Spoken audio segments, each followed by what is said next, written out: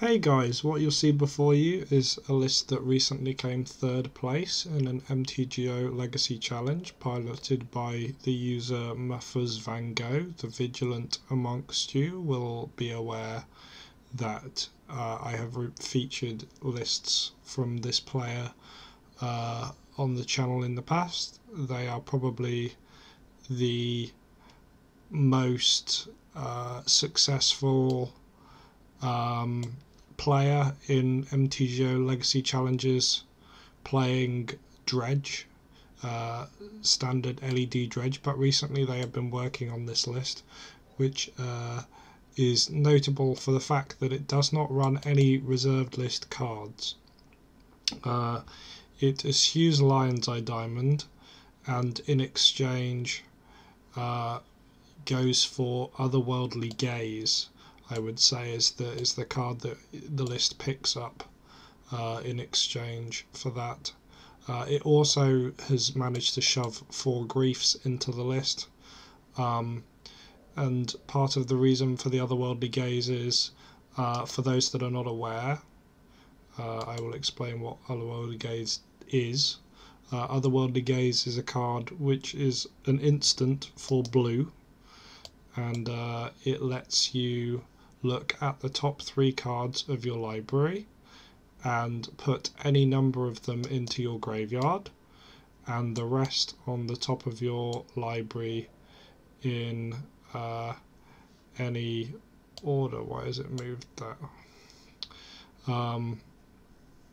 Yeah, look at the top 3 cards of your library, put them into your graveyard in any order, put the rest back on the top of your library in any order, and it has flashback for 1 and a blue. So this is interesting because it's a card that starts off your dredges 1 at instant speed, and 2 doesn't require having a dredger in hand.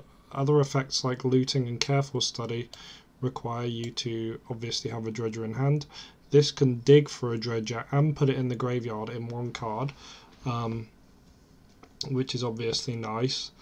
And it also enables you to play Force of Will out of the sideboard, because if you look with the full playset of Careful Study, the full playset of Otherworldly Gaze, 4 Narcomoebas and 3 Breakthroughs, you're looking at a blue count of 15 blue cards plus 3 blue cards in the sideboard, which is, for a combo deck, more than enough blue cards to enable Force of Will in the board. This list, according to the creator, plays a slightly slower game, but it's better at grinding, and it's more of an almost control-y kind of list, in the sense that you can sort of sculpt your draws and find the correct answers with Otherworldly Gaze and the correct cards to beat through hate pieces and counter magic, thanks to Otherworldly Gaze representing potentially 2 cards that need to be countered by the opponent. Let's look at some individual card choices.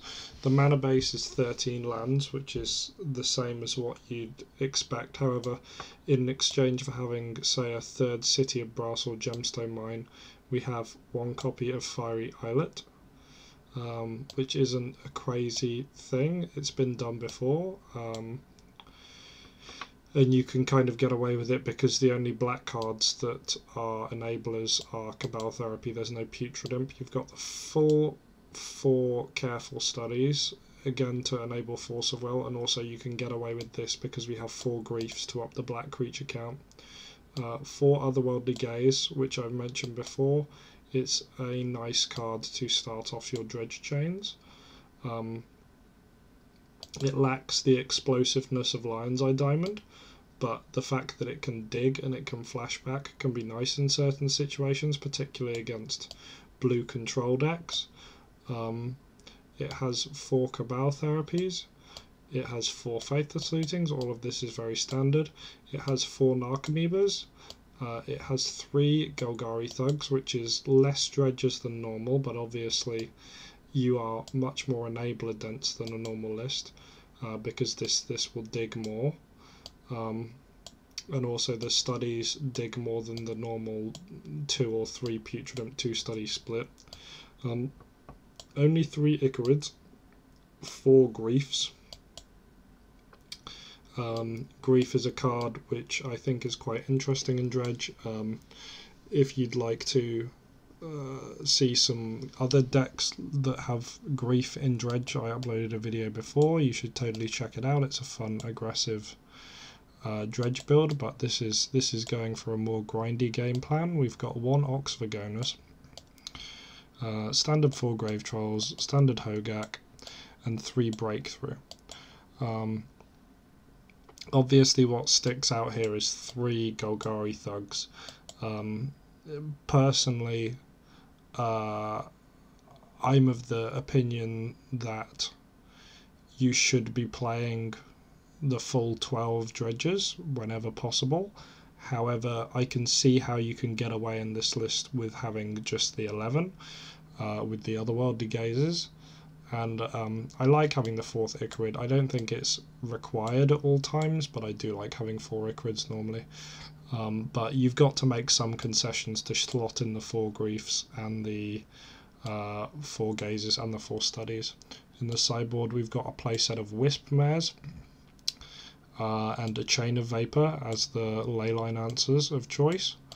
We have 2 Leyline of Sanctity, which is slightly less than normal, however it's backed up with 3 Force of Wills, which is very good against crop rotation decks and endurance decks. A super nice card to have, can answer Elvish Reclaimer, can answer endurance, can answer crop rotation. It's good against all 3 of those cards. 3 Leyline of the Voids, obviously. Having the Forces is nice versus Reanimator, but obviously so is having Leylines. 1 Dread Return and 1 Ashen Rider as the Dread Return target of choice, all very standard. The Wisp Mares, Mufuz said he liked Wisp-Mare right now because there's a lot of Moon Stompy going around, so I can see why you would want to opt for Wisp-Mare over something else. Personally, I have found that while yes, there is a lot of decks going around like Moon Stompy, there is also a lot of decks with Urza's Saga, and they often can have Leyline sometimes, but also they can have Urza's Saga for Cage, and in those sort of situations it is nice to have an answer which can deal with both of those things. But I don't begrudge the Wisp-Mare here. I think Wisp-Mare is a very nice card. There's a lot of things to love about Wisp-Mare.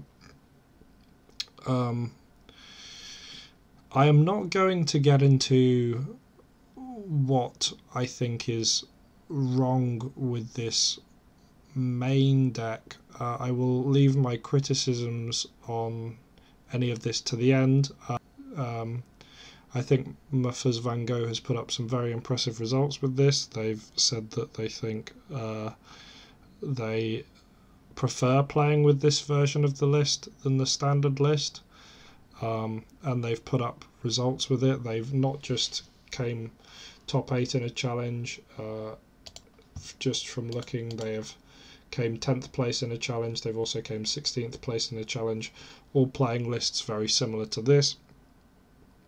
But if you do want to see my personal opinion on this list versus the standard list, I will talk about that at the end of the video. I'm going to run this through a league. Prior to this, I have run this deck through 5 leagues to get a feel for it. I'm not going to claim to be an expert at this list.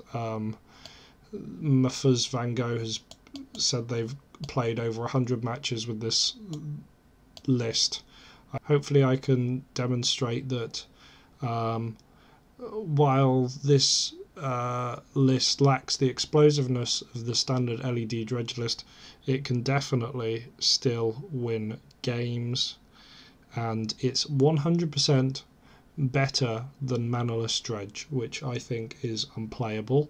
Anybody who comes and asks me if they should be playing Manaless Dredge because they can't afford Lion's Eye Diamonds, I tell them no, you should just play Mana Dredge without Lion's Eye Diamond, because Manaless just can't win games thanks to a combination of the London Mulligan and then now Endurance as well. I haven't really had a good solid Lion's Eye Diamond list to point people towards, so I'm very happy that they have created this list. And yeah, let's run it through a league and see how it goes. As I said, if you want to know my opinions in detail on this list versus the Lion's Eye Diamond variant, I will talk about that at the end of the video. So feel free to skip to the end if that's what you're interested in. Round 1, we are against Hybrid 7. We have opened a very good hand with Grief Protection for our Careful Study, and then a Breakthrough for turn 2.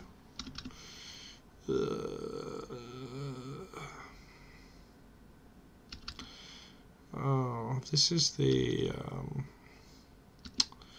I believe this is the I believe this is the Hammer Time list that recently top 8'd a challenge, and it's got like 4 cages in the board, which is super annoying because we do not have any Nature's Claims. So this is one of the weird situations that comes up with this list, where you're in a situation where you're kind of incentivized to cast Otherworldly Gaze, because obviously Otherworldly Gaze doesn't dredge, but if you miss on a dredger off of Otherworldly Gaze, you're kind of missing out on a dredge. I'm going to opt to Careful Study first. Hopefully I don't get Spell Pierced or something stupid. I'm Careful Studying first so that I can potentially draw into a bridge from below, and also so that they get their Esper Sentinel trigger. Now I'm trying to think if I want to pitch the Otherworldly Gaze so that we can have access to 2 Griefs. I think I do.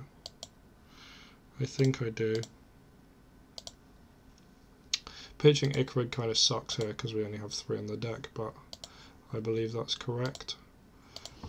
Okay, that's a fine play because it means that next turn we can just Cabal Therapy ourselves if we don't find another Grave Troll.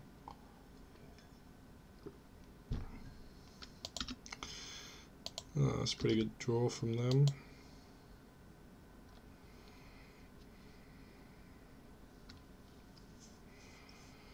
Retrofitter Foundry. That is a frustrating card because it can sacrifice Thopters to make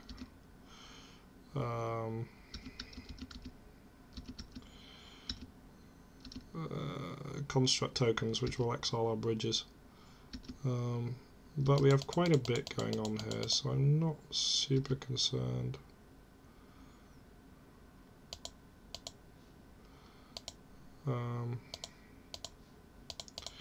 You might see me stop dredging. Maybe I shouldn't have given them a draw here. Maybe I should have just cast Breakthrough.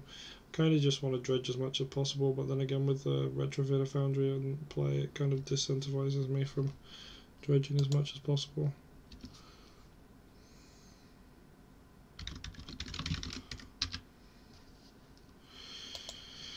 Yeah, I think maybe I would have been better just casting Breakthrough and paying the 1 on the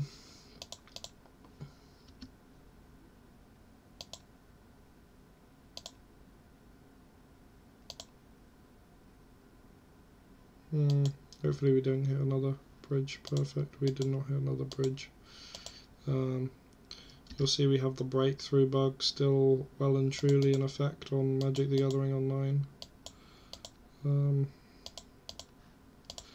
I expect we will get Retrofitter Foundry, sack the Thopter. Okay, no we didn't. That's good. Our opponent's seemingly unaware.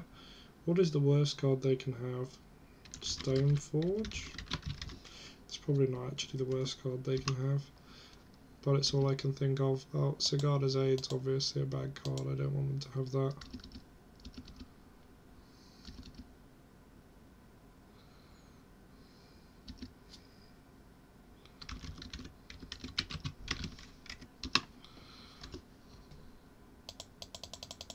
Okay, so we'd have been in a pretty bad spot if our opponent had actually known what to do with the Retrofitter Foundry. Okay, that's just an interesting choice by my opponent. I'm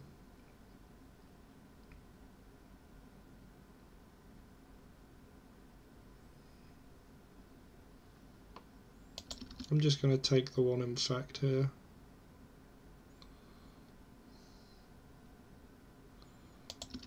Reason being, I want a flying blocker for next turn potentially.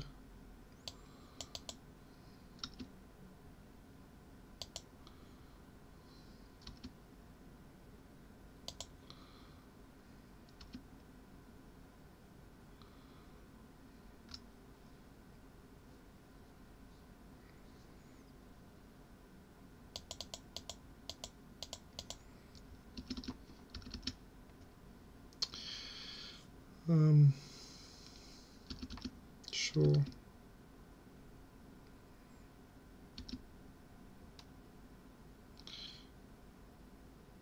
Maybe it was better not to swing this turn.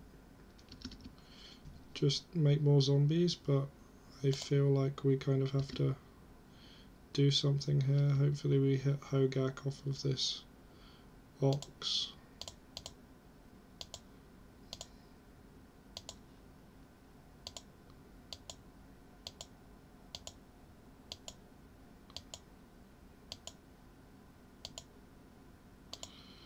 Because we don't have many dredges left in deck. Thug.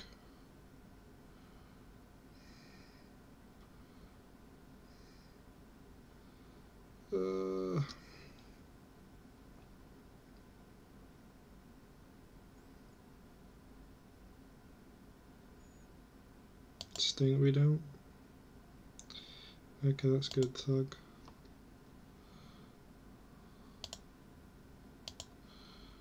We've got to sack this, sadly. Which will give them a draw, but it is, in the grand scheme of things, not the end of the world. What is it? Colossal.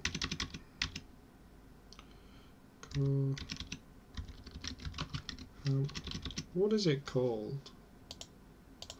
Sorry, I need to look up what the flipping card's called.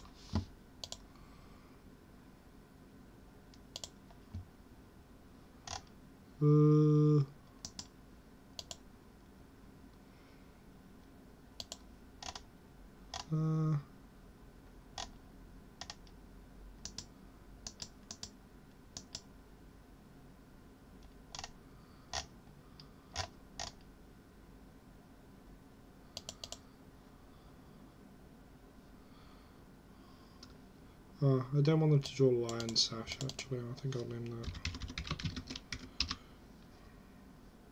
Oh, it's Stoneforge Mystic. Oh, the good thing is I can name Stoneforge Mystic.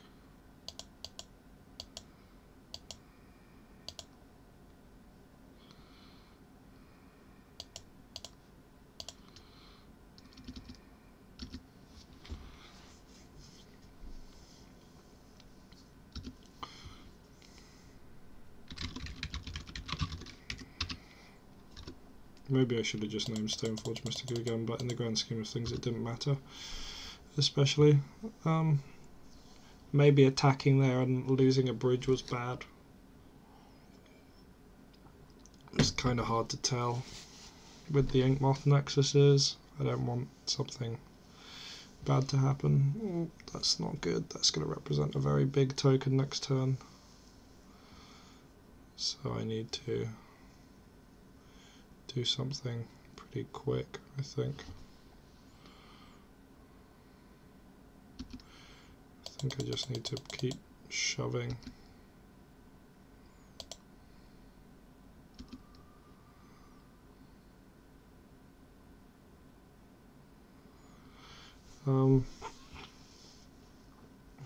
He can chump my Hogak with the Construct plus the Smith, or they can chump Ox, Construct, thing, take like 10. I'm gonna leave the Narcomoeba on blocks, I think. Does it matter? Does it force some blocks if I swing with an Archimedes that otherwise don't happen? If they choose to block there instead of the Ox.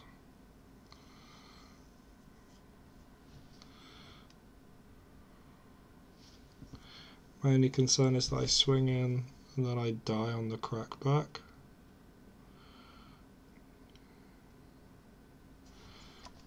What is this that needs to sack a Thopter?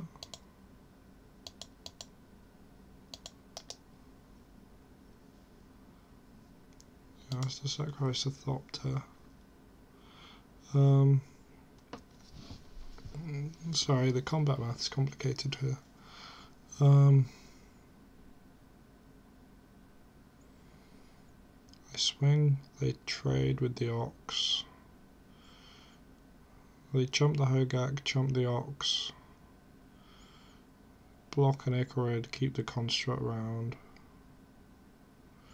Block an Icarid, take 10. I don't think there's anything wrong with swinging with an Archimedes, so I'm just going to do it.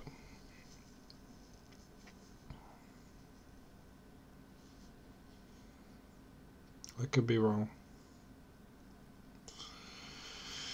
But I think this just forces a few more blocks. Maybe it doesn't make any difference. It's really hard to tell when you've got lots of different powers of creatures.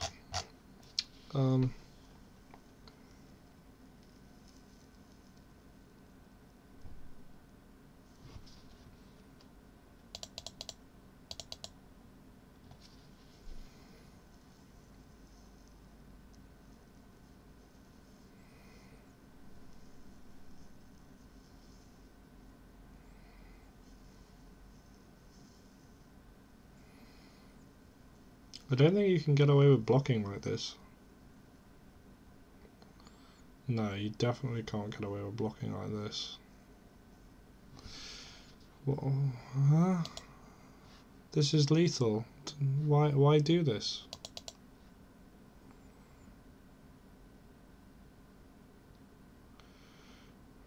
I mean, okay. I mean, they have blocks there that would keep them alive, but those weren't it. Yeah, so this list that top aided the challenge has 3 Grafdigger's Cage in the sideboard. We don't have a clean answer to Grafdigger's Cage, and 3 cages not a normal number of cages. So when you side in Force of Will, Breakthrough becomes pretty bad because Force of Will and Breakthrough conflict a little in that you don't really ever want to cast Breakthrough when you've got a Force in hand, because you need to cast Breakthrough X's 2 in order to be left with Force plus blue card in hand, even though it is a blue card that can pitch to Force, weirdly enough. Faithless Looting is a medium card, and Grief loses some of its power on the draw. Hilariously, Faithless Looting I find is actually worse in this list than Careful Study because it doesn't pitch to Force, you don't have Lion's Eye Diamond to flash it back, and you don't have you can't cast it off of Cephalid Colosseum like you can Careful Study. So a lot of the times when you want to trim either Study or Looting, you tend to go with Looting first. I could bring in Rider and Dread Return. It's not terrible in this matchup, I don't think, but it's a bit hard to fit the slots in. I think I'm just going to run it back like this. I'm fairly confident we can win a game.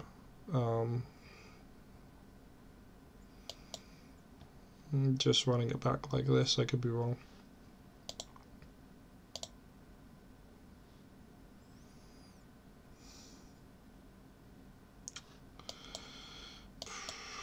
I mean, this hand isn't atrocious, but we can't really use this Force of Will and pitch it to this Careful Study, because if we do, then the Force won't work, so it's kind of a dead card. And study plus thug doesn't actually trigger Cephalid Colosseum for the next turn. Maybe mulliganing this is actually greedy. Maybe we just keep this. I'll keep it. It's got dredges and blue and enablers. 2 enablers is less than I want, but this isn't a deck that's going to be wastelanding me. It's also not a deck that's going to be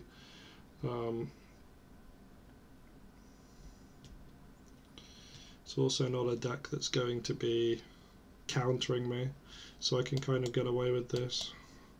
Also, if they do something like this where they mulligan to 4, trying to look for a Grafdigger's Cage, we can just pitch this to the cage if needs be. Sorry, pitch this to counter cage if needs be. And what do you know? I am countering this because we're more likely to draw something. There we go. That's pretty awesome. I'm not going to cast it just yet because I want to not give my opponent any info.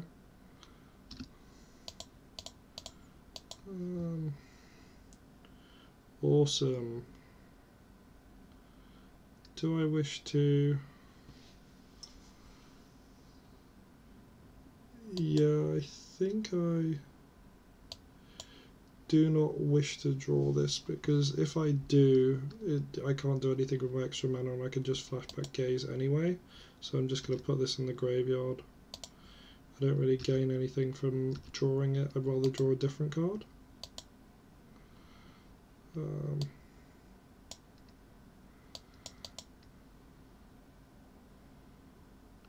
I pass the turn here. My concern is that this Saga's going to go off in 2 turns and find them another cage, so I need to get something going pretty quick.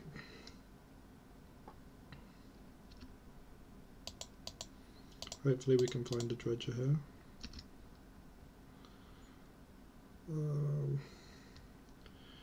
We do find a dredger, which is super nice.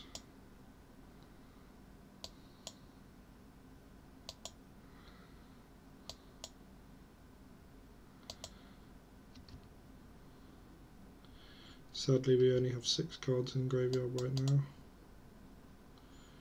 We did find another dredger, so I'll dredge train double brick. We really need to not brick on dredges, or at least if we do brick on dredges, we need to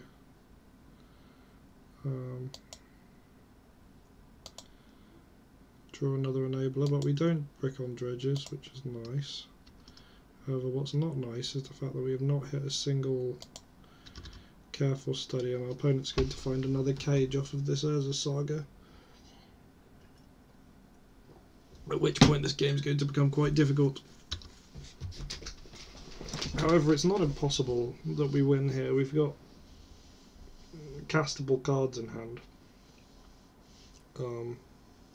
We could always do the block with Thug, put Hogak on top of deck trick, which is works more times than you care to admit. Okay, they do not grab another cage. I don't know why. I mean, I know they can exile our bridges with Cabal Therapy, but not sorry, with Cabal Therapy, with Retrofitter Foundry. Finding a third one of those there kind of sucks. They're gonna sack the Foundry here, which really sucks. Maybe I should have kept the Icarid around actually in case we hit Hogak.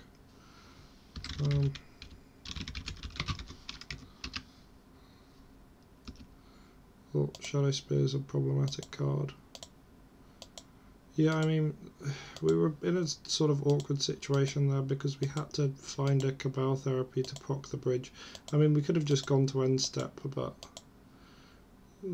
playing the long game versus this deck doesn't seem very good to me. They've got a lot of powerful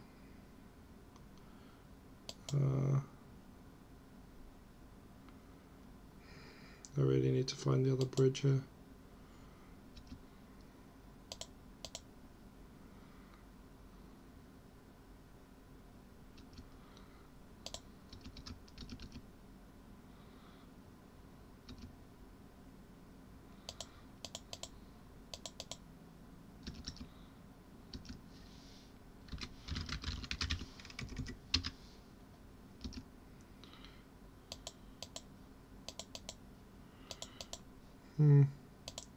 Maybe I went too deep there. I worry if we're able to win the game if we don't have access to if we just run out of cards in our graveyard, basically. This is the first time I've played against this deck, so this is a learning experience for me right now. I know this is a deck in Modern, however... Oh my god, I was supposed to cast Hogak again. That's actually really bad. I think we actually do lose the game there. I misclicked and clicked OK instead of casting Hogak again. I think that will probably cost us the game, I expect.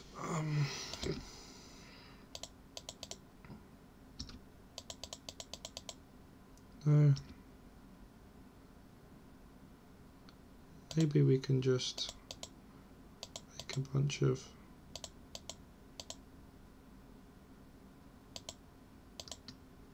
Maybe we can just go super wide. I kind of like that idea, actually. Just missing off a turn of attacking and just like getting loads of zombies in play. I think that's pretty good, actually.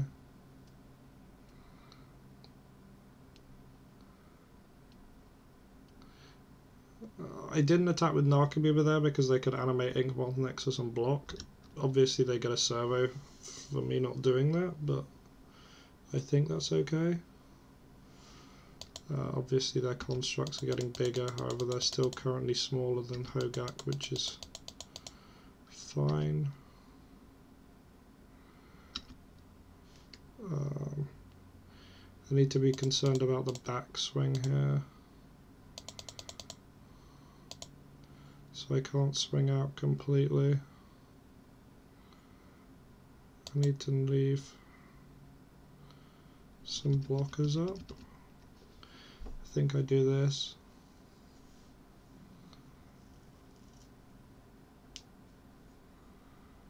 They can sack their server and make a Thopter so they don't lose, so they don't give me more bridges.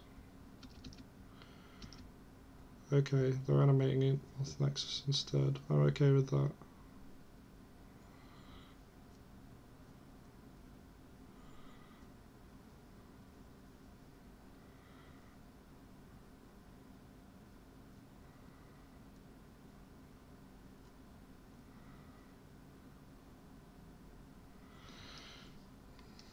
I mean, if you block there, you give me an extra zombie versus blocking the zombie token. I think blocking the zombie token is correct.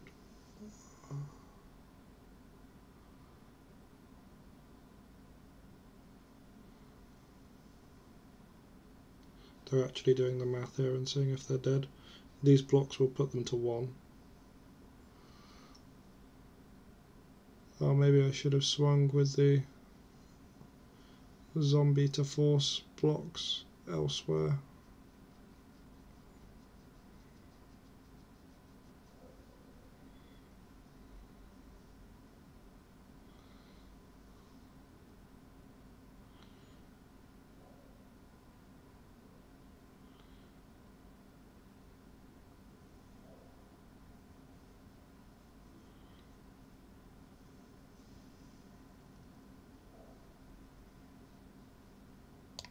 What was the point of animating the Inkmoth Nexus if you're not going to block with it? Oh, so you can do that? But I mean, you could have done that anyway.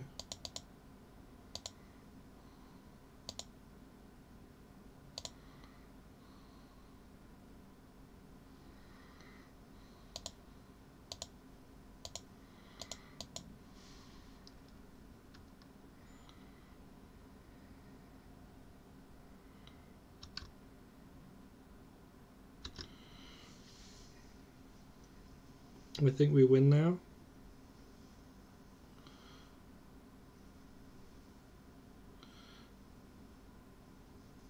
They'd need like Shadow Spear to stay alive, I believe. Be nice if we could win with 0 cards in deck, that's always fun.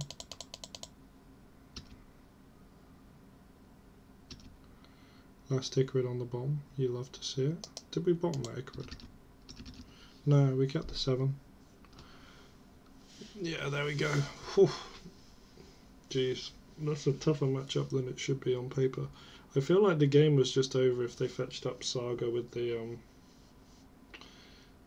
fetched up another cage with the Saga, but maybe they didn't net deck the same list. Maybe there's only one cage in their board. Maybe that's not the exact 75 that won the challenge. Not won, top 8'd the challenge. But yeah, clean 2-0. 0 cards left in deck. You love to see it. Oh, sorry. I didn't record my opening hand. It had 1 land, a bunch of dredges, and no enablers. So I mulliganed it. This is my 6, which I think I will actually keep. The reason I will keep this is 2 lands, 2 Cabal Therapies. In an LED list I might not keep this, but then again in an LED list I wouldn't have the card Otherworldly Gaze. Otherworldly Gaze digs a lot, and we've got 2 lands on the go. So, yeah.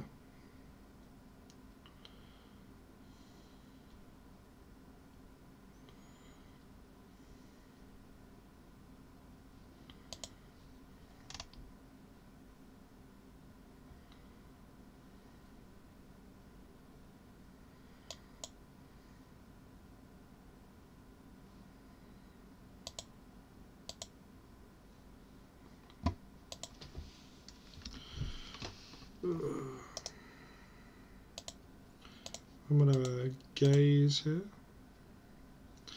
I don't want to get fond and I don't want to get dazed, so in my mind this is the correct time to do it.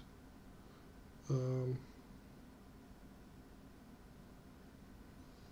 think I put these 2 in the graveyard and actually put the grief on top. No, I'm going to be dredging next turn anyway. I'm just going to dump all of these in the graveyard.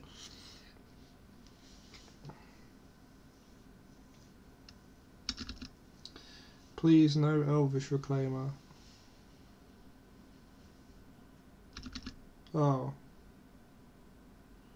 Oh. We're getting bogged. We're getting double exploration into natural bog. Okay, I mean, our hand could deal with that.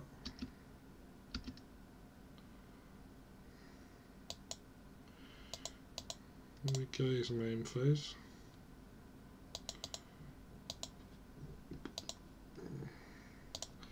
We just do this now. We risk getting wastelanded if we wait. I don't really want to get wastelanded. Also, it would be nice if we could take any. Because of the flipping breakthrough bug, I need to do this.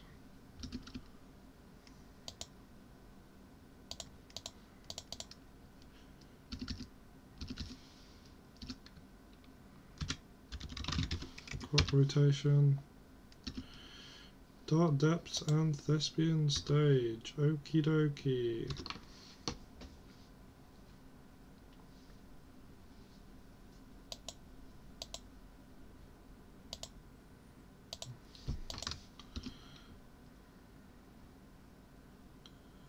We need to find another Narcomoeba or we die.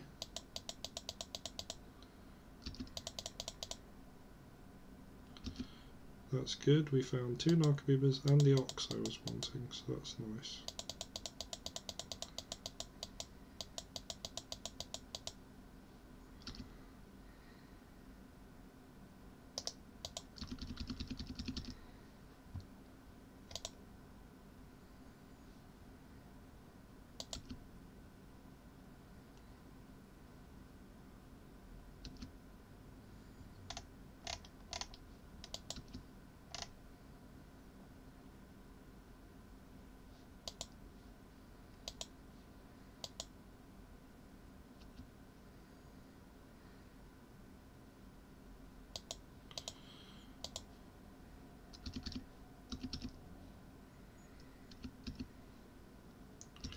Don't know what could be in their hand.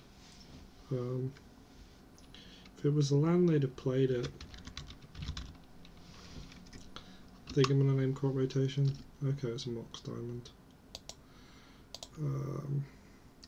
Now it's a case of, do we even want to play this? Probably the biggest concern here is the top deck, like flipping some way to get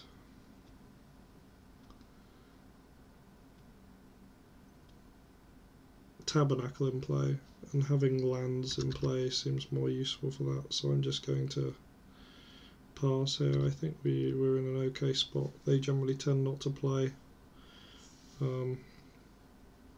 Sajiri Step. In fact, they almost never play Sajiri Step. I'd be shocked if they had a copy of Sajiri Step in their list. And they don't find the Tabernacle, so we are going to game 2. So I'm fairly certain. I've got absolutely no idea how to board against this. Let's just preempt this here. My gut's telling me I want all of these. Again, Breakthrough and Force of all kind of conflict. Force seems good versus Crop Rotation and Endurance, however it's kind of bad against Urza Saga. Grief loses some of its power on the draw versus on the play. Ox I actually don't think is very good versus lands. I think relying on having 2 lands in play to escape Ox is not very reliable. Looting is worse than Study.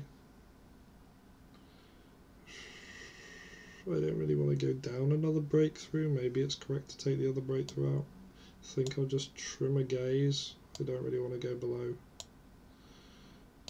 that many loot effects.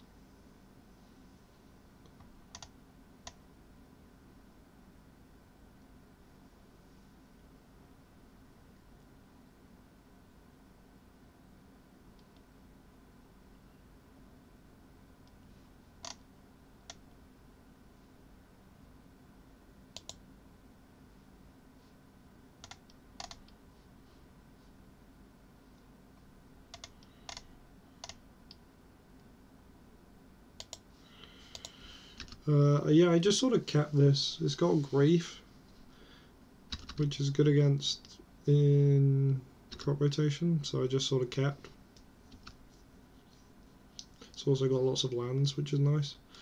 I guess I'm going to pitch the Hogak here. I don't really want to. The other option is that I don't, but I think I do want to pitch the Hogak, as much as it pains me to do. In before, he's just got Bog in hand.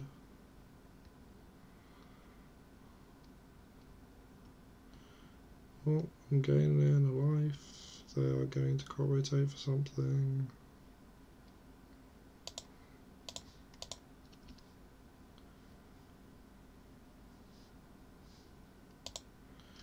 There's the Tabernacle. There's Rhythm Elemental Blast.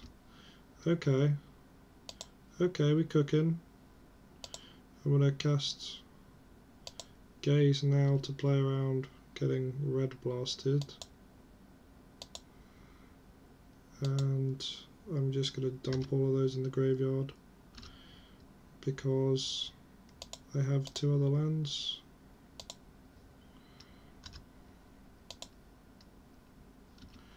What did you draw that you're not playing? Kind of spooky.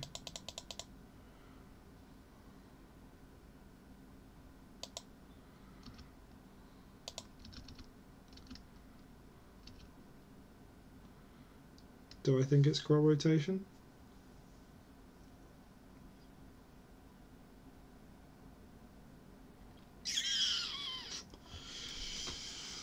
What can they have drawn that they're not played? Ah, if it's crop rotation, you got me, bro. I think it's endurance. That's what I think it is.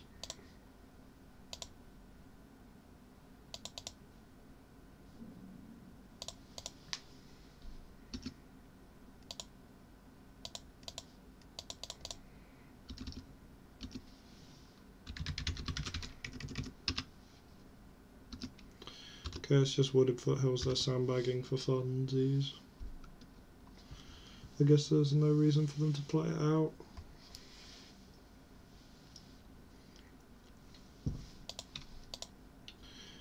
We will pay for this zombie token.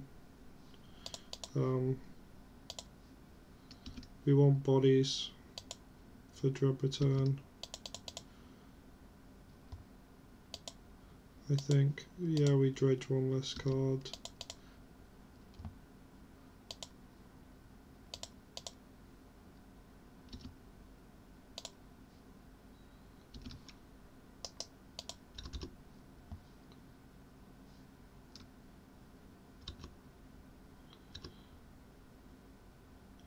We've got them dead.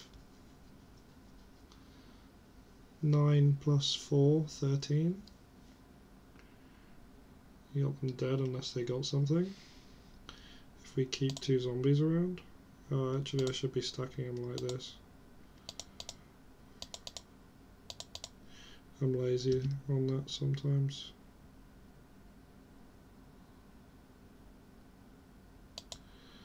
Oh, have we got to exile Ashen Rider in order to try and kill him?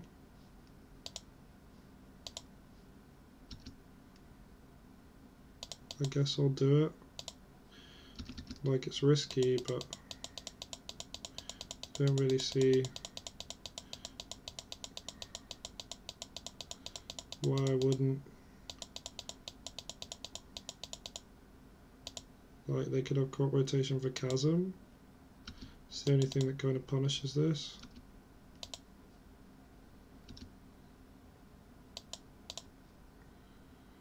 Wouldn't have hit Dread Return this turn anyway.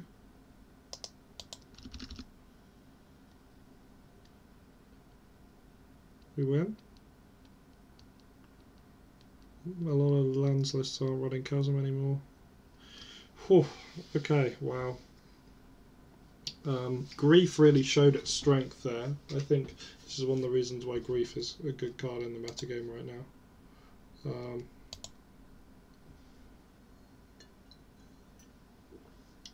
Yeah, Grief was real nice there. So that was fun. Yeah, clean 4-0 so far. Alright, round 3 against MSE 6. This hand is a mulligan, despite the fact that we have Griefs. We have 1 land and 1 way to discard dredges. Generally, when you look for hands, you want multiple enablers. This doesn't have that.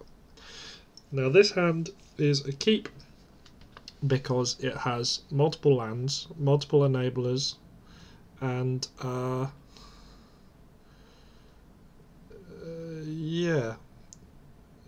What I'm thinking about now is, do I bottom the gaze and keep the land?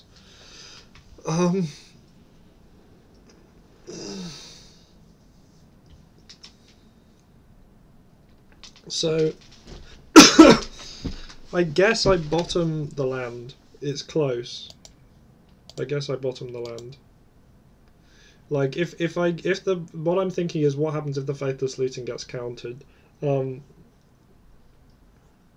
also, what happens if I dredge and I don't hit a dredger off the Grave Troll? I'm fairly certain I'm going to start with looting. This is one of the things I've found with Otherworldly Gaze that's very awkward, because you really want to cast Gaze before casting other spells, but you get so punished. In 2022 Legacy, if you cast a spell on turn 1, if you're a combo deck, like Dredge or Reanimator, you cast a spell on turn 1 and don't do anything, like, what are you doing? You're not going to win the game. You can't. Against a deck like Delver, you cannot afford, especially on your turn 1 play, to just do nothing. You'll lose like 70-80% of your matches if you do that. I'm keeping the Gemstone Mine over the mana confluence. It's very, I mean, questionable whether it's better to keep the gemstone mine or the mana confluence. What the heck is this? The mirror? Are you serious? No, come on. I'll have to give up my secrets now. Everybody'll have to know. Oh, they're actually playing the Lion's Eye Diamond version. We might be we might not be winning this one. This they are the same deck but faster, is what I would say.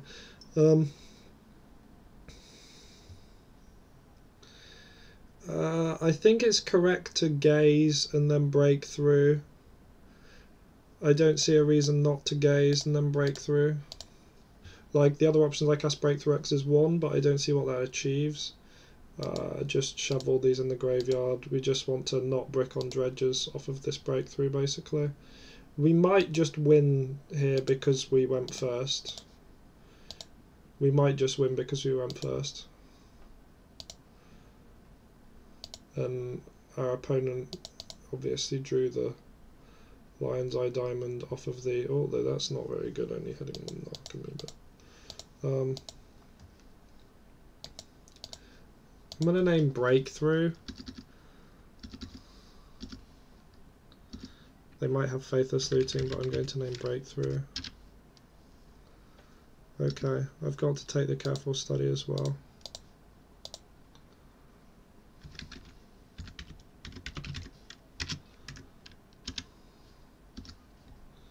They can keep the Therapy, I don't care about that. What could be bad here is if they dredge into... okay, they hit... oh, that's really annoying. They're going to take our bridges.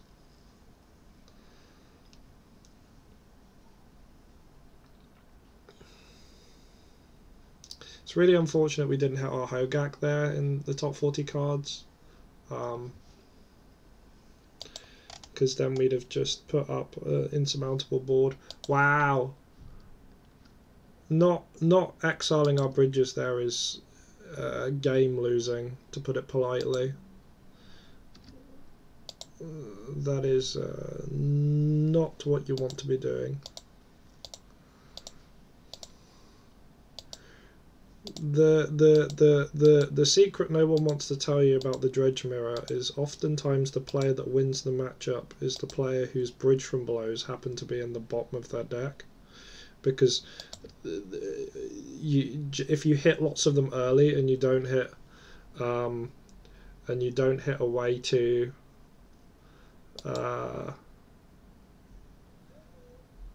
you don't hit a way to get lots of zombies on board, you just lose. So Dredge Mirror is a very screwed up matchup because we both have ley lines which just end the game and then Leyline answers. So obviously these 8 come in, and then the debate about it is around, do you want to be bringing in Force of Will in the matchup? I'm not too fussed about having Grief. It's not an atrocious card because it can exile Bridge from Below and it can stop them from doing anything crazy on turn 1. But on the draw, this matchup's all about Leyline and answering Leyline, and Grief doesn't stop them answering Leyline when we're on the draw. You can't cut Hogak. You can get away with trimming a Therapy. However, bridge control is very important in the matchup. Being able to dictate when bridges get exiled, so for example, often you'll want to Cabal Therapy pre-combat so that you can swing in, and then if they block, yes, you will lose your bridges, but they won't get any zombies from it. Is very, very powerful. So I generally tend not to want to go below 3 copies of Cabal Therapy. I actually played against Mafuz Van Gogh when I was playing the LED list, and they were playing the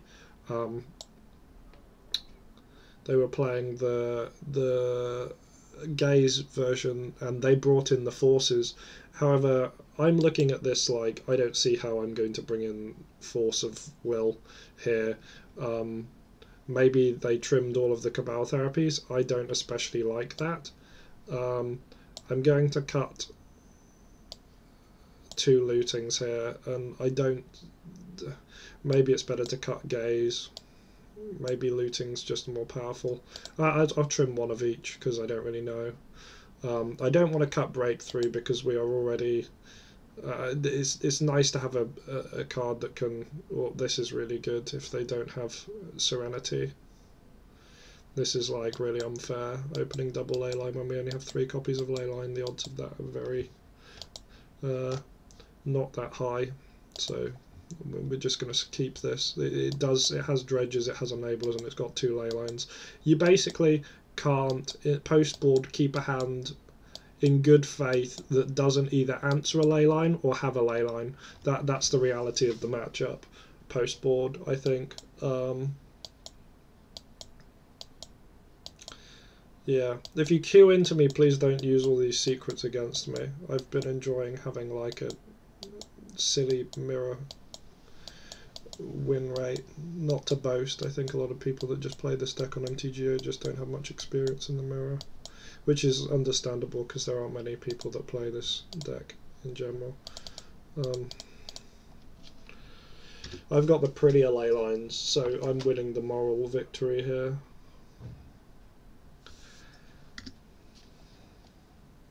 I'm going to play out the land. I'm not going to cast Faithless Looting, there's no reason to. There's simply no reason to, because even if we draw, even if we loot into the Leyline answer, we aren't going to win. We aren't going to be able to do anything because we have no looting afterwards. I think that's a mistake people often make, is just firing off the lootings, trying to dig for a Leyline answer, but they're like, well, what are you going to do after you've dug? Nothing. So you just you're better off just leaving them in hand. I am going to fire off this gaze. I want to find a land for next turn, or an answer to Leyline. Yeah, okay, I guess I'll just throw all of those away. I don't want to draw any of those. Kind of sucks to throw away 2 of our 3 Acrids. Another reason, I mean, I know this is a kind of silly situation, but this is another reason why I'm not a massive fan of only having 2 Leylines. Come on, game. We're 14 cards deep. We've seen 1 land. Ah, ugly Narcomoeba. If I see you playing these Narcomoebas on MTGO, I'm judging you. I'm judging you. I'm judging you real hard.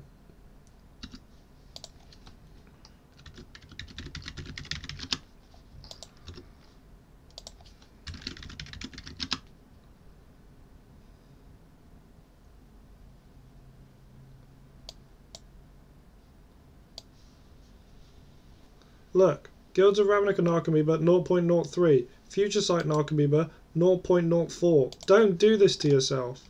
Don't do this to yourself. Sorry. Oh, that's a good draw.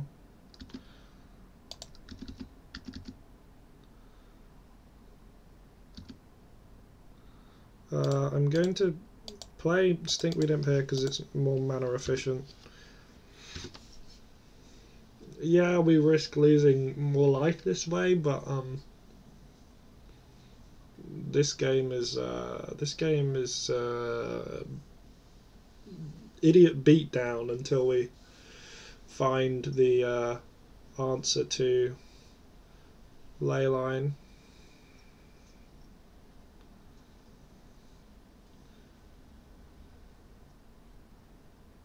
What are you doing? Casting a Whisper? Oh, casting a Stinkweed Imp. Stinkweed Imp being the peak annoying card in the matchup in terms of being a blocker. Oh, okay. I'm very happy that you are doing that, because I have lots of creatures that would not be able to swing past that. playing out an Archamoeba because it flies.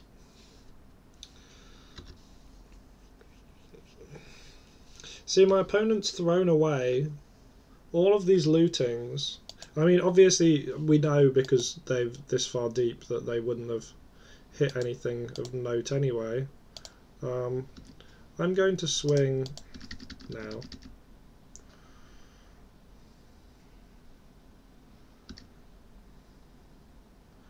Knock them to 10, play a Golgari Thug.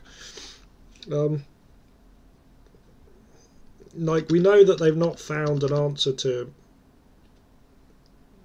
Leyline, but if they had... Oh, that's really good. That's actually nuts. Wismare showing why it's an incredible card.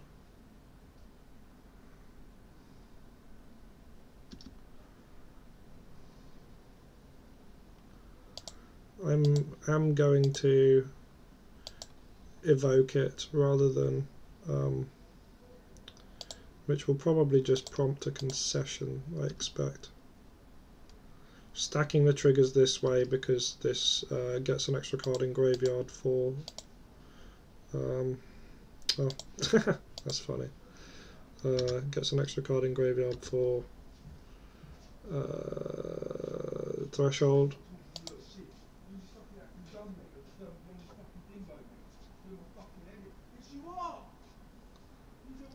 Oh, don't know if my microphone can pick up the sounds of the British public from outside, but isn't that wonderful? I'm going to looting first because that lets me dump a Grave Troll, which means that the Cephalic Colosseum should be better. And yeah, my opponent scoops. Understandable. I mean, we open double Leyline. We tend not to run cards that answer 2 Leylines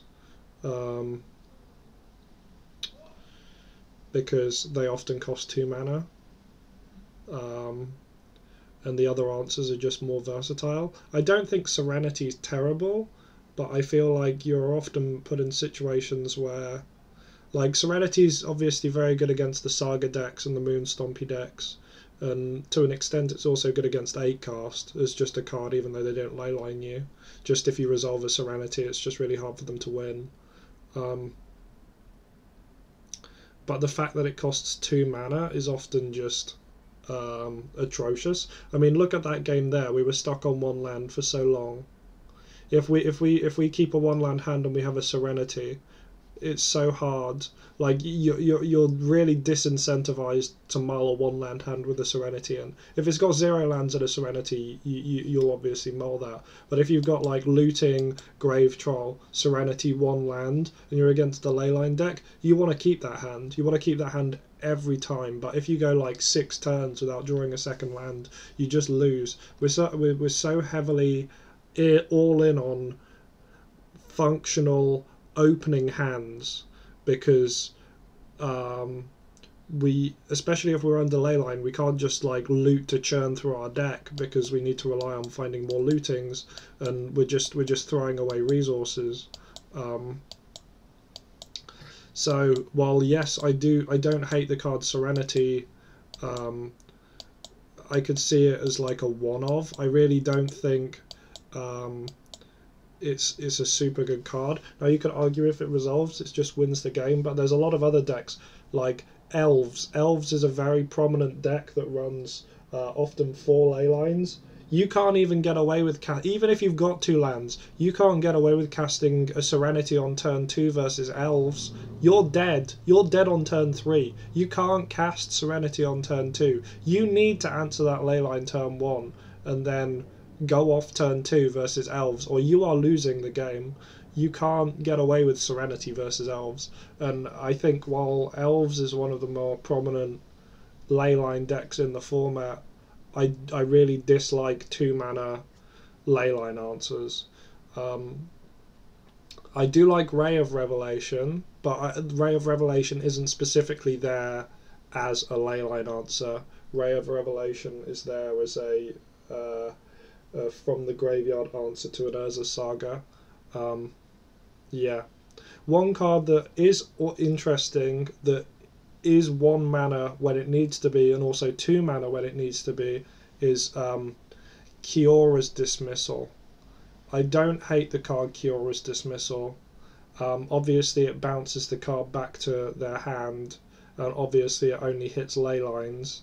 I guess it couldn't hit as a Saga as well, but it's not a super versatile card. I'm more willing to lose to getting double leylined than I am to running a 2 mana leyline answer. I think you actually win more games from having 1 mana leyline answers and losing to getting double leyline than having answers that can answer 2 leylines.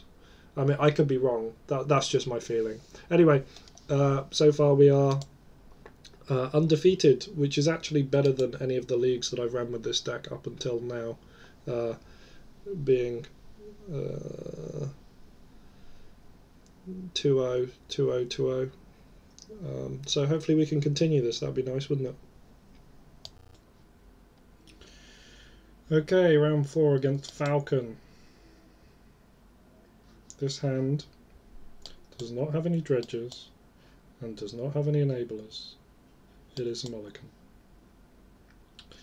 This hand has 1 enabler and Cabal Therapy, which is like a bad enabler, and no dredges.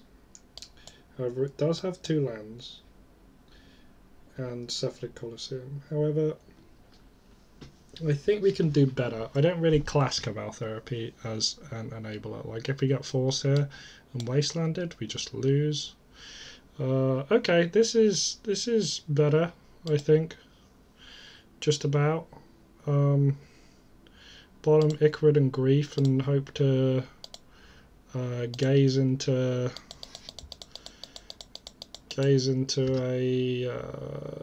another land. That's where I'm at. Playing around Fon.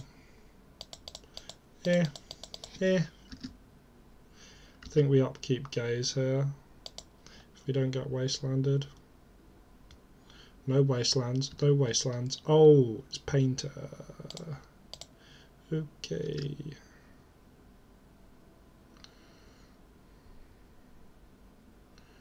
What are you going to do? Simian Spirit Guide.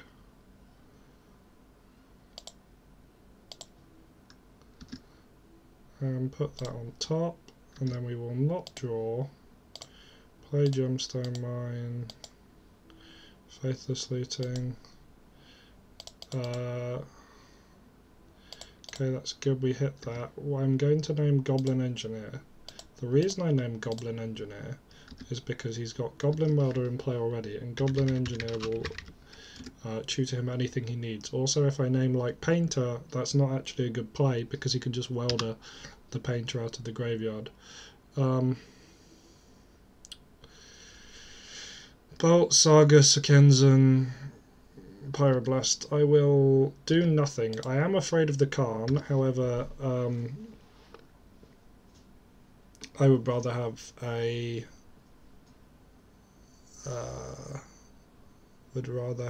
a zombie on the board to pressure the opponent's life total. Grindstone. Okay, so we know their exact hand, so that's nice. I think we can win this game, provided our dredges aren't atrocious. I'm not going to... I don't think he will, but I'm not going to activate this now, just in case he's one of those people that wants to bolt his own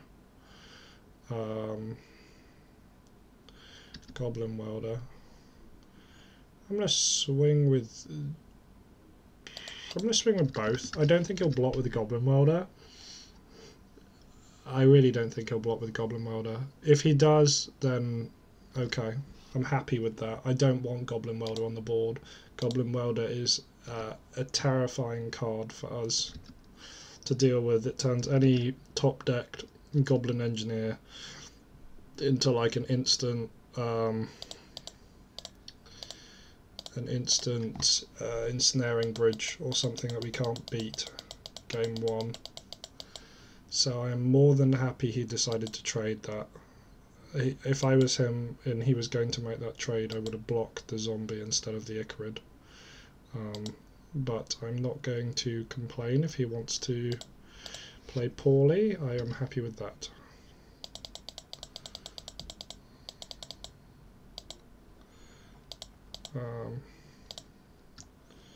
I'm going to take their Khan now in case they top deck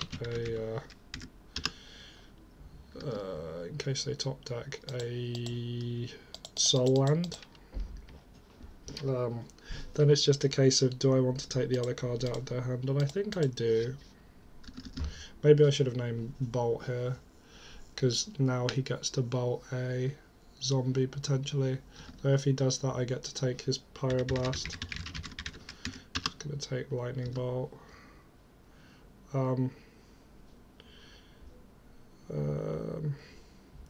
I don't think we speed up the clock anymore by swinging, so I'm going to just leave it.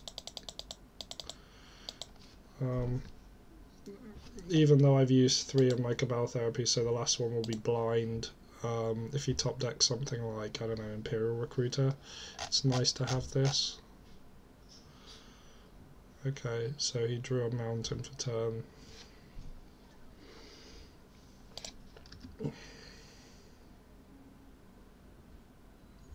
Concede. Okay, good. That's a relief. So in ye olden days, Leyline of Sanctity used to be really good against them because they tended to not be able to beat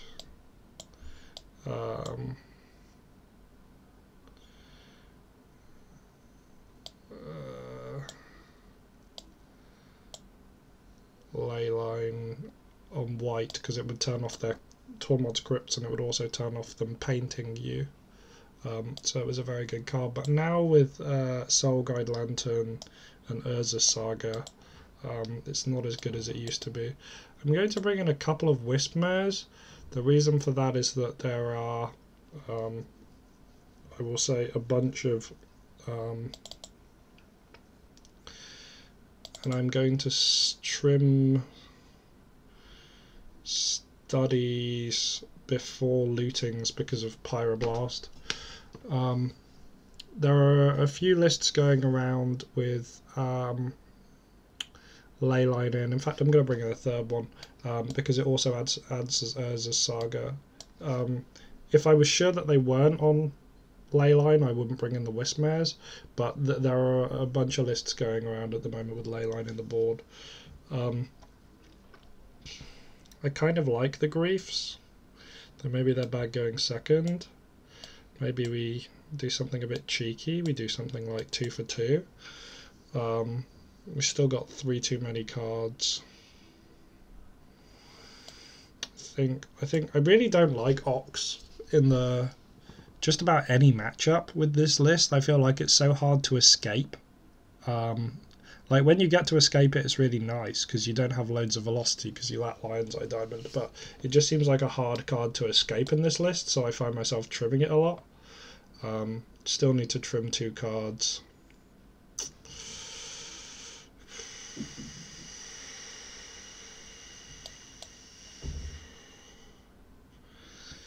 I'm not really happy with this. I don't want to go down many more enablers.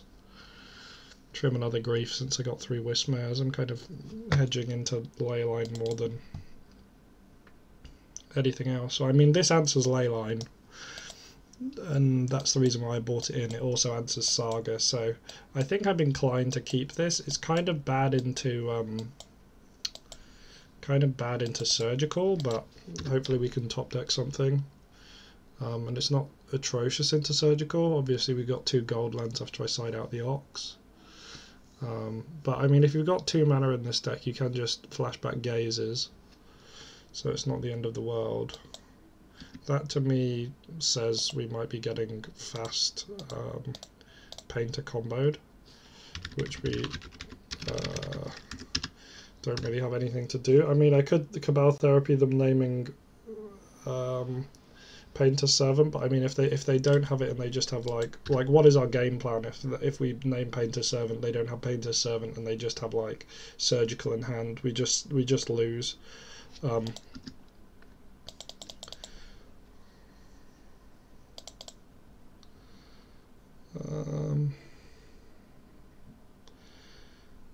think I don't return Narcomoeba here because I want to be able to use the Cephalic Colosseum, one of those weird spots. I mean, I could have, I don't know, I just I want to get going, you know. Obviously it's bad if we don't hit another, like we could get Khan here, I feel like that's what he has. Like maybe it was just greedy. I should have just returned the Narcomoeba named Khan. Yeah, this looks like Khan to me. Let's hope he sided in his crypt. My guess is they did not.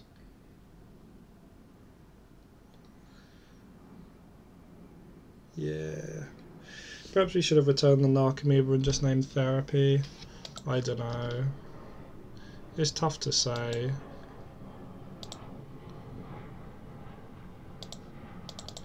I think I'm just gonna scoop it up here pretty much.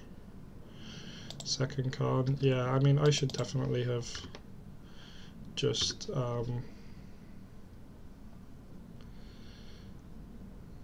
gone for returning it and named Calm. I think when they didn't return anything turn 2 there, I think that was the play. Oh, scoop here, because they're just going to combo and kill us. Yeah, maybe that was a bit loose. Maybe that was a bit loose. I don't know.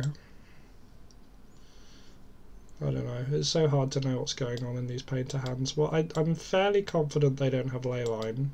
Famous last words. So I'm just going to bring the Griefs back in. I'm still not a massive fan of Ox. I just want to be disruptive. I think I like this. It's got 3 enablers. Yeah, we don't have a Dredger, but I mean, it's better than nothing. I'm going to do this now to play around Pyroblast.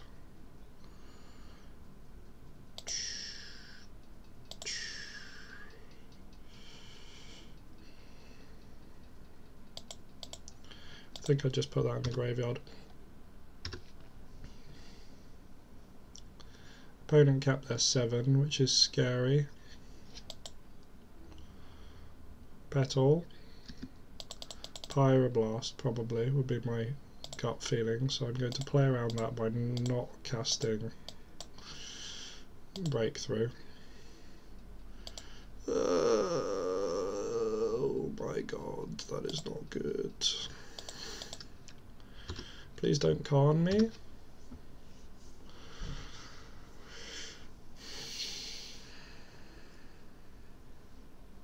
Ah! I hate Goblin Engineer.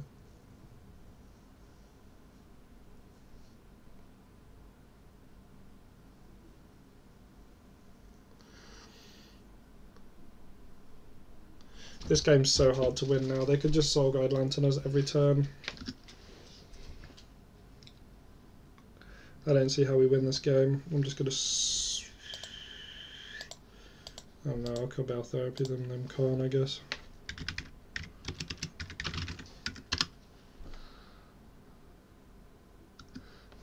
Well, they didn't have it, but it didn't matter anyway because we bricked on Dredges. So I mean, what were we going to do? Yeah, they can just. They've got another Great Furnace in hand. They can literally just Soul Guide Lantern us every turn. Maybe the misplay was game 2. We were supposed to just name Khan with the Narcomoeba and not elect not to return it. Round 5. This hand's good. I'm gonna bottom the Therapy. This is an archetypal good hand. So it's got more than 1 land. It's got 1, 2, 3 enablers. And the reason I'm The reason I'm keeping the second land, the third land over the Cabal Therapy is because if we get wastelanded, we can't activate this Colosseum without drawing another land off the Careful Study. I don't want to have to rely on drawing another land off the Careful Study. I would much rather keep the lands and bottom the Therapy, especially game 1, when I don't know what I'm against, and it could be a wasteland deck. But this is when people are like, oh, should I keep these hands? These are the hands you should be looking for. You should be looking for hands like this. Multiple lands, and then 1, 2, 3 enablers. If your hand has 3 enablers, it's a keep. Almost every time. And by enablers I mean like Faithless Looting plus breakthrough. Multiple breakthroughs are only enablers if you have another card to pair with them. If your hand's 3 breakthroughs and 2 lands, that's not a keep, because the breakthroughs don't do anything on turn 1. A lot of people watching this will probably be like, well, yeah, that's common sense, but there are a lot of people new to the deck that don't quite understand what actually a keep is. Lol. LOL, as the kids say. I'm laughing. I'm laughing at this Merfolk player.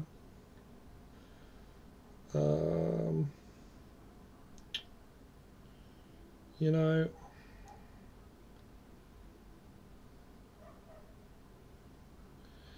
I think I discard these 2 and Cabal Therapy. If he wants to sack the Curse Catcher here, I'm fine with it. The reason why I'm fine with it is because if I want to make a bunch of zombies, I will have to use a Cabal Therapy anyway, unless I just go to end step.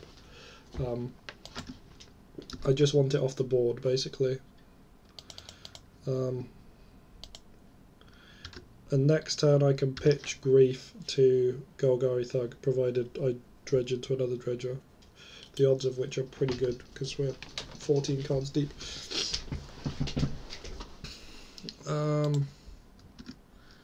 Eat the other Icarid with Icarid. Narcomoeba kind of sucks, but not the end of the world. Bat. You got a daze for me, opponent? No. Okay.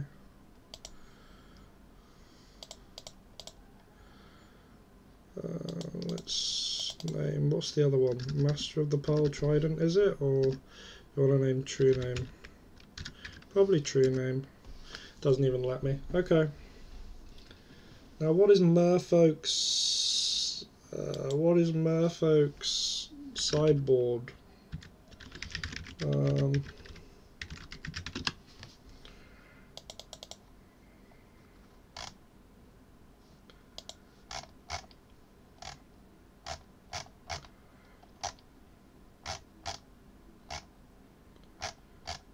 I know a Merfolk list recently top 8'd some tournament.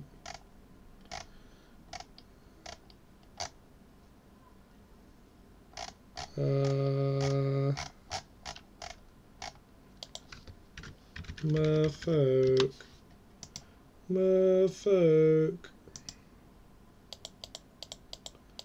Please. Okay, I can't find this Merfolk list. But my gut feeling is that they are on cage. Multiple cages. However, I don't know for sure. I will bring in some number of force.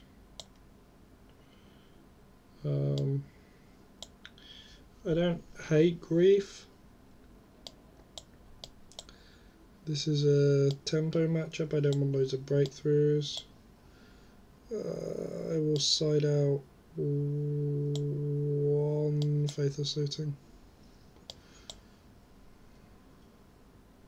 If my sideboarding looks very random, it's because it is. It's because it is. I'm making it up as I go.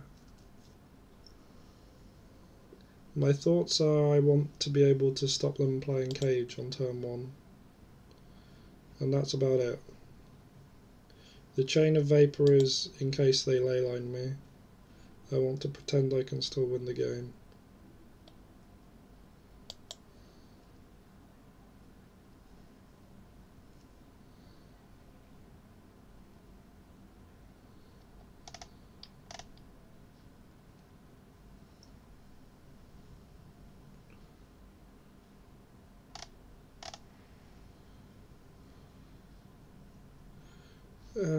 So here we go, we got multiple lands but we got one enabler. This enabler gets countered, we lose. So I'm not going to keep this hand, I'm going to mulligan it. This card hand has no lands, we mulligan it.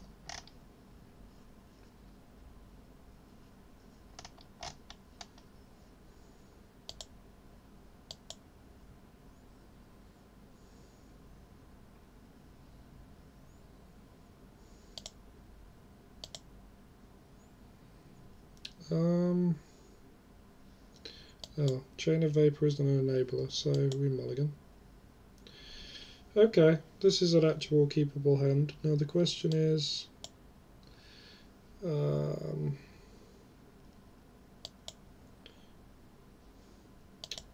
question is... we bottom the second breakthrough for sure. We bottom the Mana Confluence. Then the question is... well, I mean... there's a few things you could do here. You definitely bottom breakthrough because 2 breakthroughs aren't very good. The first option is you bottom that and that, and then if this gets countered, you can follow up with breakthrough X's 1 next turn. I don't really like that. The other option is you bottom this, this, and this, and you pretend that they don't have any counter spells, and then you lose. Or I think the best thing to do is you bottom this, this, this. So in this order because it's actually better to have the black creature first. And then this, I think, is the highest chance of winning. Obviously we don't have a Dredger now, but hopefully Gaze can dig us to a Dredger. And also I'm expecting, yeah, something like that, you know what I mean? I'm going to run the looting into the Curse Catcher. Because Gaze digs harder. Okay, alright, I'm happy with that. I'm happy with that resolving somehow. I feel like you never ever let that resolve ever.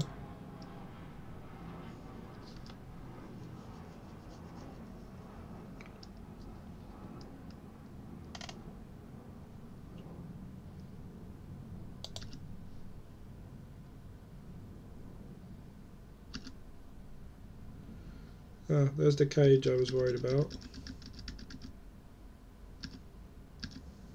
Maybe that's why he didn't.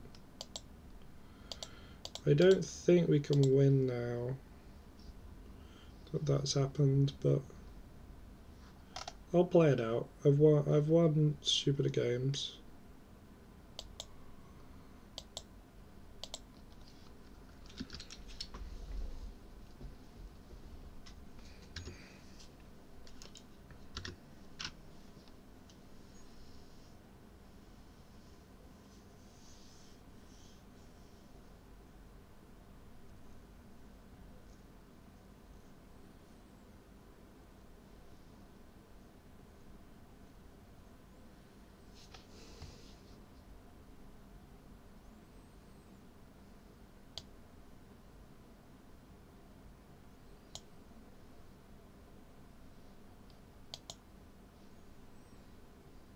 Highest? Why are you letting me... I mean, I'm not winning this game, am I? See, this is part of the reason why I like having Nature's Claim at the moment. People are just playing such random stuff, but I mean, on the play we should have the advantage of, you know, being able to...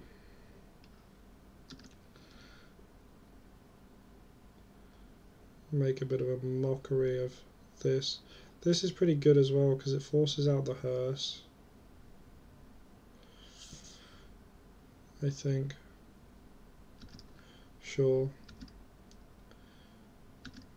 Oh, I forget there's a cage in play. I can't actually do anything. I was like, oh, well now we can break through it and flip a bunch of Narcomoebas, but no we can't, there's a cage in play. So with that hearse plus the cage, that's pretty much lights out, so I'm going to scoop it up. Grief seems a premium in this matchup. Force is okay.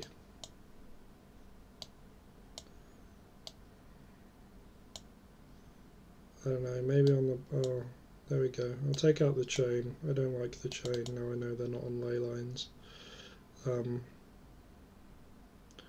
We've trimmed a looting and a breakthrough for 2 forces. I think that's okay. I think that's okay.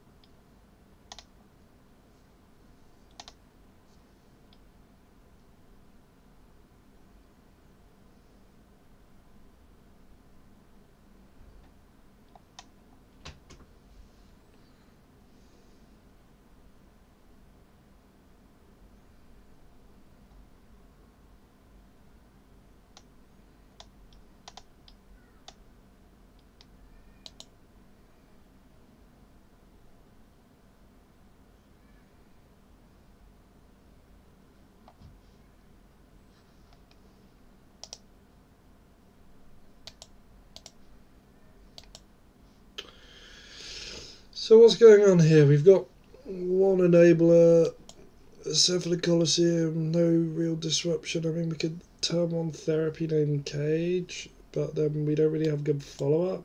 I don't really like it. But maybe we're supposed to keep it given we can't find an LED hand.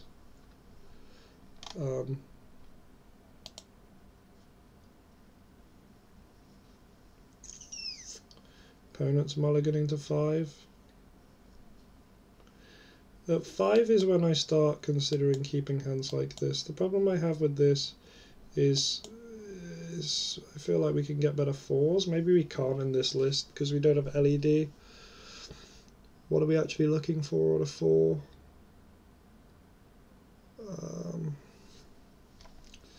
I don't know. Not sure at all. Bottom these 2, I think, because I want to turn 1 gaze. Pray we don't get caged turn 1. The opponent's mulliganing very low, so it's not unlikely that we get caged turn 1. But we can't go off turn 1. Like, I'm not ecstatic about keeping this hand. I bottomed the 2 dredges because my thoughts are, well, we didn't see surgical for 1, but also 2, I want to lead on gaze. And if I lead on gaze, I can maybe sculpt it so I get a second land, and then I can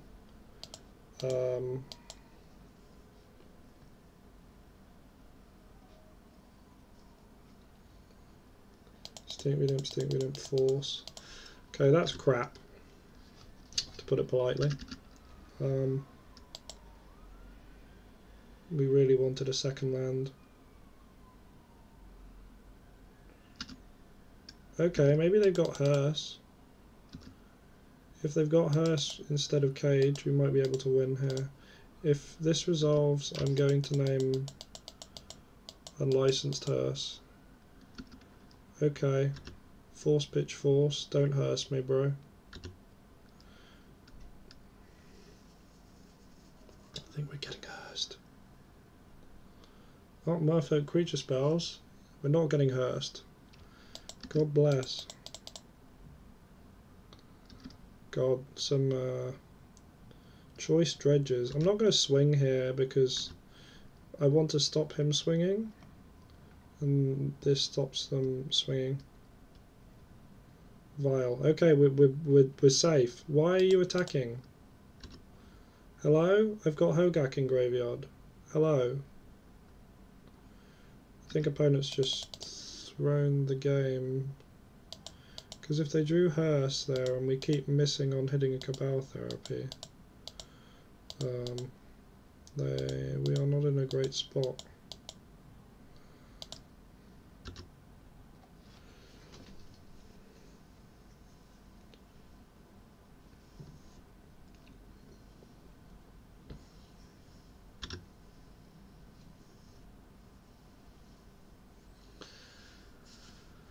We're slow dredging.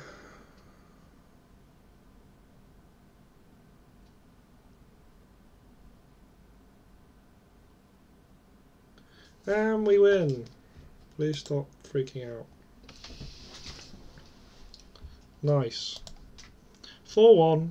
I think if we played differently in that painter match and I maybe thought about it a bit longer, I think 2 mana up, no play on turn 2, not an especially good play on turn 1. I think they play Grindstone, which isn't a terrible play turn 1, but it's not the best play if they don't have Painter. Like, if you don't have Painter, playing Grindstone turn 1's probably like not what you want to do. Like, you'd probably rather either hold up a Red Elemental Blast or play a Goblin Welder or something. So maybe I should have read from that, the fact that they went turn 1 Grindstone, that they were sort of hinging on going turn 3 Karn and crypting me, in which case maybe we could have won that game. And then we could have potentially got a 5-0, though maybe if we won the 4th round, our 5th match wouldn't have been Merfolk. We might have actually played against the real deck. But still, I'm quite happy with that. That's actually the best record I managed to put out with this list. I've played this through 5 leagues, and every one has been a 3-2 or a 2-3, with the exception of this one, which I got a 4-1. It was a pretty clean 4-1 as well. As I said, I'm not the best player against Painter. Yeah. Alright, you've joined me at the end of the league. You want to hear my actual thoughts on this list. Let's get critical for a second. I don't think this list is bad by any means. I think you can definitely win games with it. And I think in control matchups, it might even have a slight edge over the Lion's Eye Diamond list. Being able to sculpt your draws with Gaze. Gaze is an incredibly powerful enabler. Maybe people will realise that you just don't counter the Gaze. Whereas Lion's Eye Diamond's a must counter. Gaze maybe isn't, so that's kind of weaker. But overall, across all matchups, I do not think this list is better than the list with Lion's Eye Diamond. I am sorry to tell everybody, hoping that this is now an optimal list that doesn't use reserved list cards. What can I say? Lion's Eye Diamond is, without a doubt, in every single hand, in every single matchup, probably your best card to draw. Whenever you don't have Lion's Eye Diamond, it's probably your best top deck. And when you do have Lion's Eye Diamond, it makes other cards in your deck your best top deck, because it enables the other cards, if you get me. Like, for example, imagine you mull to, I don't know, 3, you keep a hand that's like Land, Grave Troll, Lion's Eye Diamond.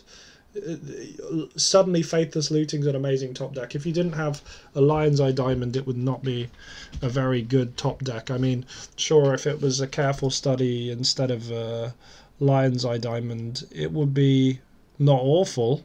You could Careful Study and hope to try and draw into the Faithless Looting, and then you could do stuff, but you won't have the same explosiveness that you have.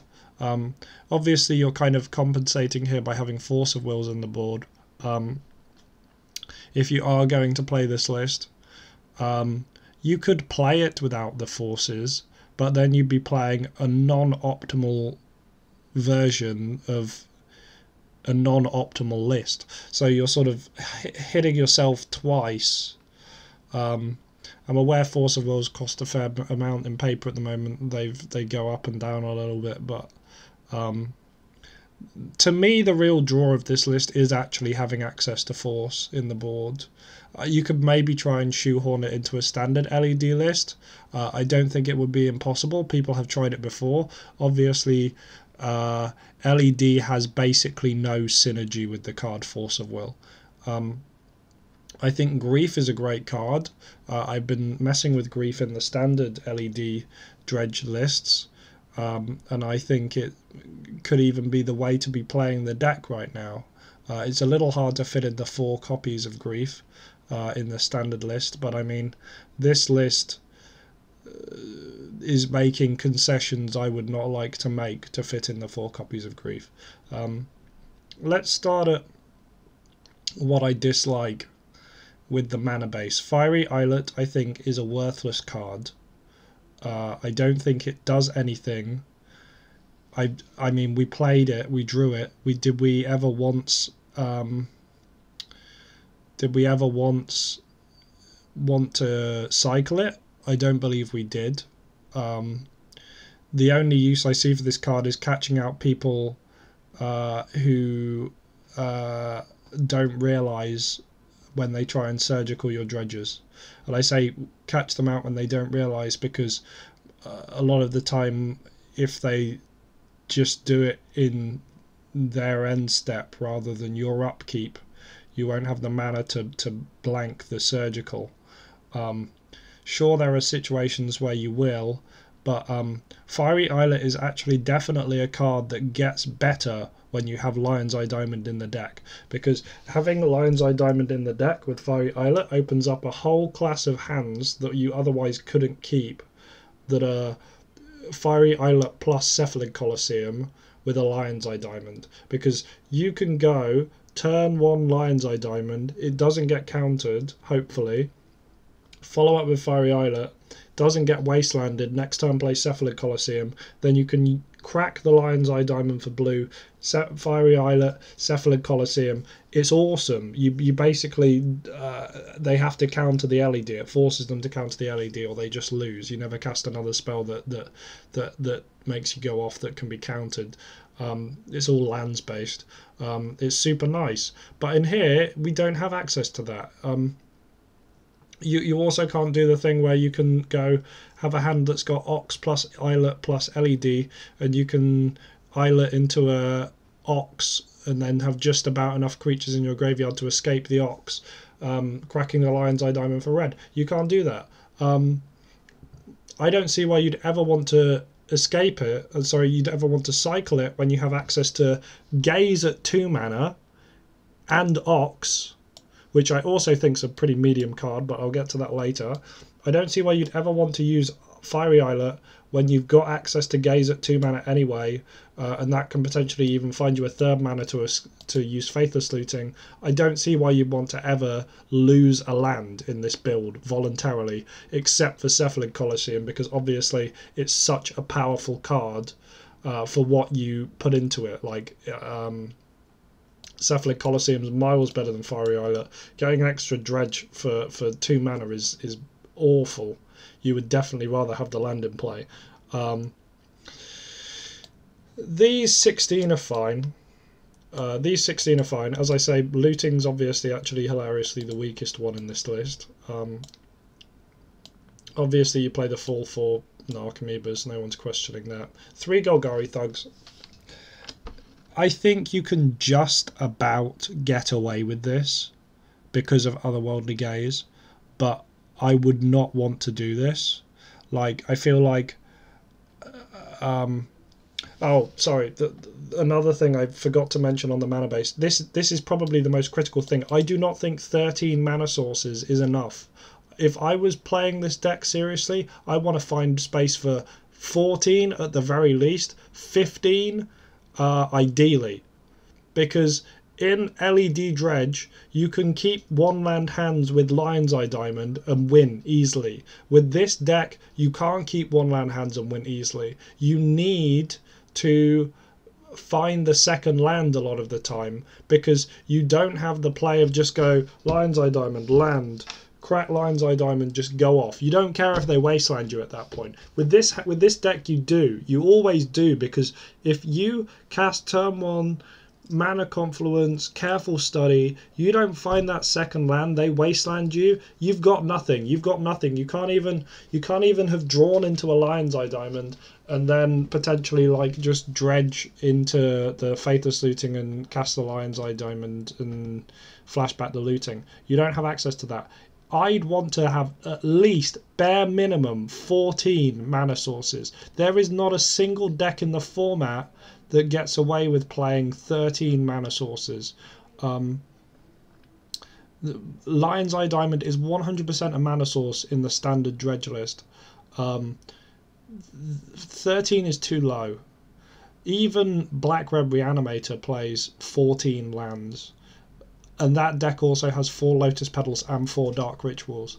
You will lose more games long term, like across a long tournament, from having to mull hands from simply not having enough lands in, than you will win. I mean there are calculators that people have computed that will let you try and calculate what the optimal number of lands is. I've not plugged this list into that. It requires some programming to do that.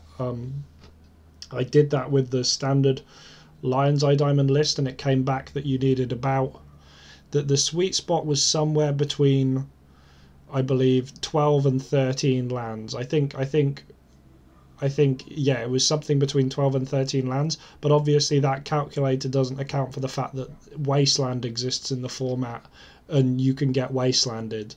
So while in an optimal what is the most keepable hands, you will keep the most hands when you've got 12 to 13 lands. You would ideally have more lands than what the optimal, according to just run them 10,000 opening hands and see which ones are actually keepable.